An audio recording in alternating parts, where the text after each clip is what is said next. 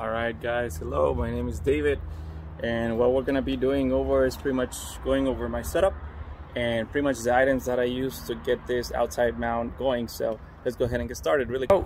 As you can see, I do have two setup dash cam, one over here, one on the side, and let's just go over the materials really quick.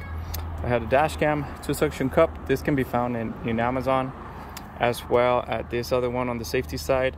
I included this tension cable, fabricated it myself, just to be on the safe side. You never know, this might fail, and this can save the day.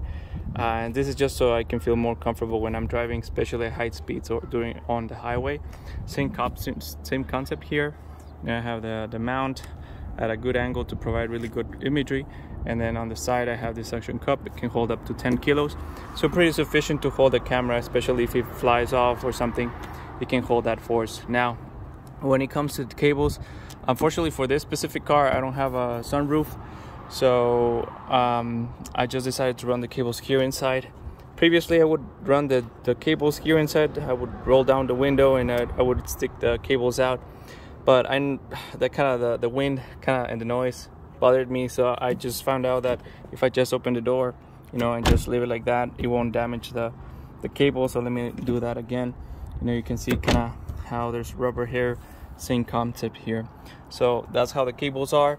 The cables, these are not extensions, so these are the cables that come within the box. So there's no need for an extension cord unless you want to have the dash cam in the front. Then that's a different story. These cables are pretty good enough. Now on the inside, as you know, the cables are coming here. Normally nobody sits on the passenger seat, so that's a good thing. And I bought myself an adapter here from Amazon, actually really good quality. I've been testing for over a month now, and one of the cool things that I like is, first of all, it has the 2 connections, and I'm able to connect more chargers in case I need to do that, right? I have my charger here and then 2 additional more in case I also need to charge my cell phone as well.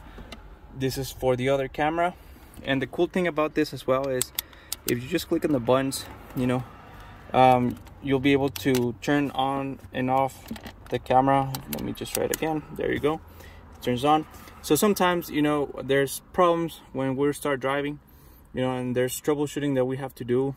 So what I like about this the most is sometimes if I don't have to do troubleshooting or try to connect to Wi-Fi, I just turn that off. The camera will turn off. I know it will turn off. I wait a little bit, I turn it on again, reboot, and then normally that works after that. So there you have it, guys. So hopefully this a little bit tour or guideline helped you on the setup. Hopefully it helps you, it gives you a better overview or an idea how to set up outside mount. And there you have it. You have a great day. Thanks.